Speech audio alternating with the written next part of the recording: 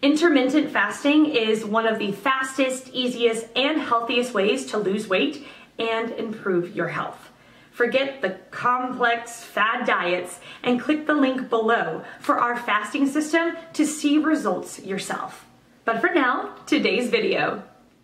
The question, can heat and intermittent fasting HGH make up for the lack of HGH production during sleep? I don't actually know how the body responds hormonally to fasting or sleep. At least not in any level of detail that would be the basis of an informed opinion.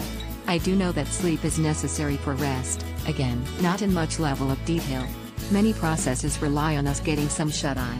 Regardless of your fasting and exercise routines, make sure to get sufficient sleep. It is something that you won't be able to do without. I read a while ago that dolphins could forego sleep for 5 days without any lasting damage.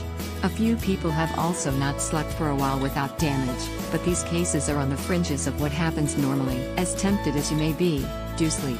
Consult a medical professional and as many sources as you can get your hands on the consequences of not sleeping. For more answers, or a full guideline on fasting, check out the links in the description below.